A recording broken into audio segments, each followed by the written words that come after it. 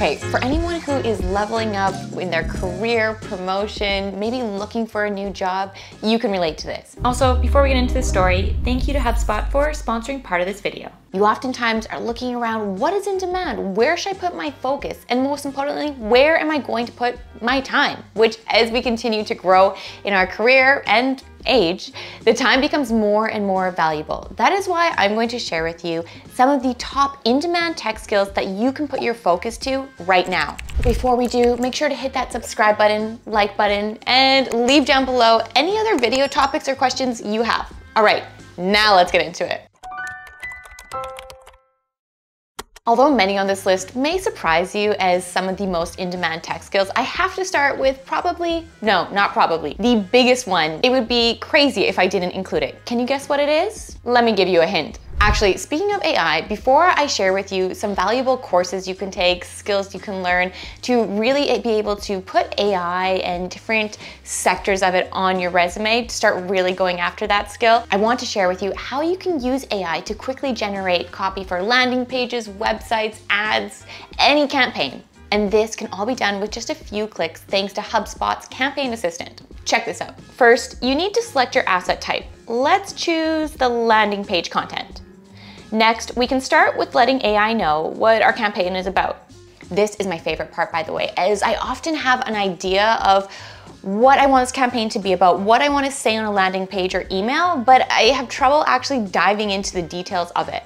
This way, I can simply input my ideas and share what my campaign is about. And that is it. I now have this generated copy of what my campaign is about and can simply copy this and input it into my landing page or email, ads, etc. This literally took a matter of seconds. I link down below HubSpot's Campaign Assistant so you can go check it out today and start utilizing this. It has saved me so much time. I mean, I really prefer to put my time, and I think it's a great use of an AI tool. I want to focus on bigger picture things, on working on strategy, on execution, whereas things like this that can be done by AI, pass it off to my AI assistant. All right, let's get back to how to gain skills within artificial intelligence.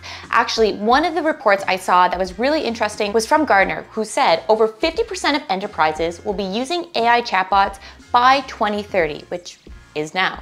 So the need for AI is going to continue to evolve and grow, and experts within this, both on the technical and also to the business side. Now, as someone who is very clearly passionate about artificial intelligence and really many different facets within it, here are some courses that I've been checking out. One is through Coursera. They have so many different options, and I really trust their recommendations. Their courses are always done by really well-renowned universities or colleges. The other is Udacity, which has a really great artificial intelligence courses to take as well. Also too, some skills that are very in demand include learning frameworks like TensorFlow, PyTorch. They are highly sought after. The average salary actually for AI engineers is around 142,000 US. And this information is actually from 2022. I believe by now, 2023, that would have rapidly increased. I've been looking on different job postings in the AI world, and I saw one the other day. It was for a director of AI engineering. I think it was for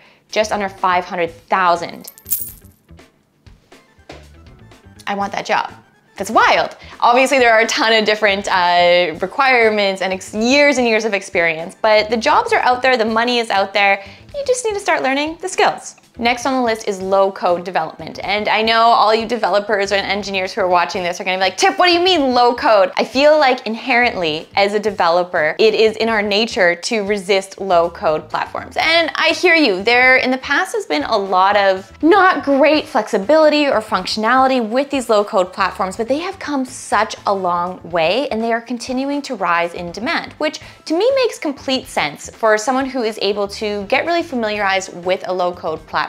You are able to build quicker and also to more standardized, especially as you get into these large enterprise companies. There are tons of different low-code tools out there that you can use. So it's not necessarily a course that you have to take on low-code, but more so a mindset of being open to really embracing these tools and learning how they work. Now, that being said, it's equally Actually, more important, to understand the foundations before you start picking up low code. Really understand a programming language, really understand the technology behind it. We can't solely rely on low code tools. However, by being open to these tools and picking them up quickly, it will really set you apart. I see over and over again more companies coming out with low code options, so it's going to be essential for a lot of developers and other individuals who aren't developers to start learning these tools. Next on the list caused a massive debate, by the way, on another social media, it was TikTok. I posted a video on this, which is SQL, or as I pronounced it in the video, SQL. What team are you on? SQL or SQL? I know correctly, if we want to do it properly, it's SQL, but SQL just, it sounds really fun. How do you pronounce it? SQL is actually one of the most in-demand tech skills. LinkedIn reported that 74% of annual growth has occurred for the demand of SQL. So it's not going anywhere, it's continuing to rise. And this makes total sense to me. I remember when I was working at a past company I was working at, even the business analysts used SQL because they were able to make queries for different data around customer reports that they were looking for or information that they could easily access. Having an understanding and being able to use SQL to your benefit is not just for developers, not just for data analysts or data scientists. It is for business individuals as well, and it's really continuing to go in that way. SQL is one of those things that having an understanding of the basics, like a base level, is pretty easy to do. There are a ton of courses online. I'll list some here. So you can kind of choose from how deep you want to go depending on your role. But being able to put SQL or SQL on your resume will really help you stand out. Now, how do you gain these skills? Other than taking courses I just shared with you, the best way is to build small projects with them. Some projects that would include data analysts or visualization. All right, the next one is an area that I'm really interested in, fascinated with. I don't know if I'll ever get to utilizing this in my career, but I should make it more of a hobby, which is robotics. Robotics is continuing to be on the rise, and this is something that you can start tinkering with right now, today. Employees with robotic skills are highly sought after. Actually, the robotics market is estimated to reach $237 billion by 2027. And this is a really great way, or what excites me about robotics is being able to merge software with hardware. It feels kind of like you're a kid again. I mean, until something breaks and isn't working, and then the stress comes on. But a great way to kind of get your feet wet with robotics is of course through things like Raspberry Pi, Arduino boards, different technologies that you can order to your home and start tinkering. There are so many great resources, especially for Raspberry Pi online. There's this website right here that I absolutely love. They have so many different project ideas to start building with, and also from beginner to advanced. There's kind of something for everyone. The last one is, actually, you know what? Before I get to the last one, can we just have a moment for, let me share with you here. This is totally random, but I want to share with you. Look at this outfit I got. How cute is this? This is totally non-tech related, but I'm really loving it. Anyways, okay. Back to the point, which is, actually, I kind of look like what I'm about to say, which is a cloud. Cloud computing, I mean, I had to include it in this list. I tried to think of some different ones and research some different ones that I just mentioned. However, cloud computing, it wouldn't feel right if it wasn't part of this list. Actually, cloud computing has become mainstream with 77% of enterprises having at least one application on the cloud. Now, courses around cloud computing feel endless. Of course, there are all the AWS certifications around the cloud that are a great way to go. It's probably one of the best ways to go, especially because it is so well regarded. Even if you end up in a job that is not using these certifications, showing that you committed to them and went through with them is really powerful. The other way to go is once again back to Coursera or Udemy, where you can take a lot of these cloud computing courses that have both from the business side but also to the technical side. So depending on where you land in that. All right, those are 5 skills in the tech industry that are going to be not only currently most in demand, but will continue to be for the future. These are areas that when I was doing my research are continuing to grow and highly sought after. At the end of the day though, it's important to be aware of these areas because putting your focus and attention to them is really important, but don't become overwhelmed with it that you have to learn every area or skill that I just listed. Pick something, focus in on it, hone in on it, become an expert in it, and then from there you can choose if you want to really dive into it or continue to evolve.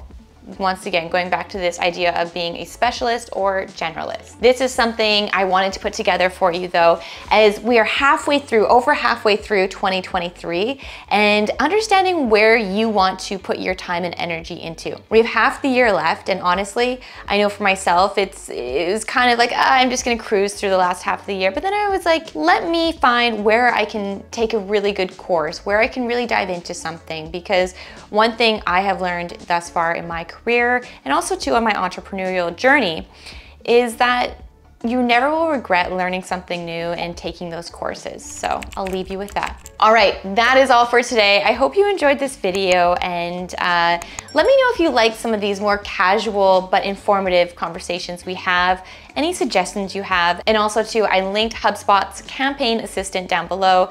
Go check it out, start using AI to help you work better and be able to put more time into really complex things versus something that AI can do for you. All right, see you all soon. Thanks everyone.